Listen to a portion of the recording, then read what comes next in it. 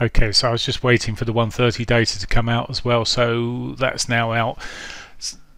No shock for me anyway that there wasn't a 1/4% increase. I know we looked this morning on Forex Factory and that was showing it left in line, but there was certainly some of the more serious players suggesting a 1/4% increase this time, and the money markets had priced in 75% chance of a 1/4% increase. So there we go, we got it. Now I did suggest we might get a pop and drop. We didn't really get much of a pop. A very small pop, in fact. It was just, there we go, a little list of pops there are, and then it dropped as pretty much as expected, and it's fallen since. Now some key factors there which are quite key is growth has been forecast lower, a lot lower than expected for both next year and the year after.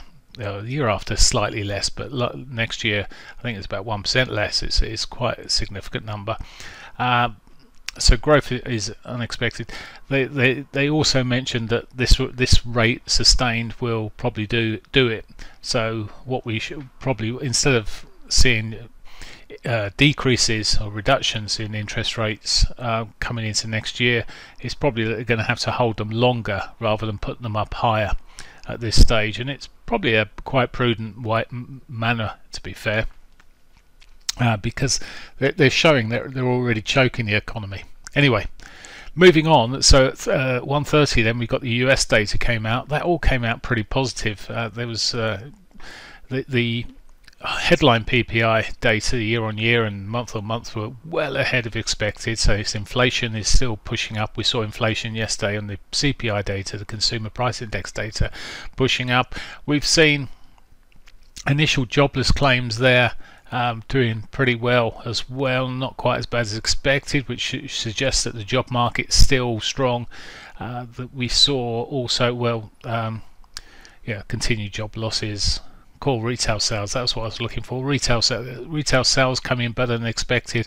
So all in all, quite a lot of positivity there for the US, which is pushing the dollar up, of course, against everything. So let's look at the markets. What's happening and what's going to happen? Well, don't know what's going to happen because in a few minutes Lagarde will be speaking, and she could turn these markets completely around.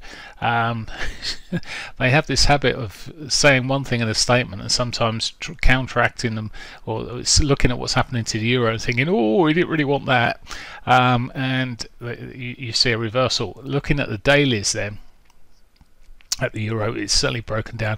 The 4-hourly was the key thing. I was looking at this, I drew some lines on this morning. You can tell when I'm bored, I put lots of lines on charts. Anyway, it was consolidating. It did its little pop and then its big drop. Now, how much further can this go? I guess we need to look at the bigger picture here, but we're into some quite key support here. We have got Lagarde speaking in a short while, so I wouldn't go rushing into doing anything from where we are at the moment. Look to see if it breaks down some more.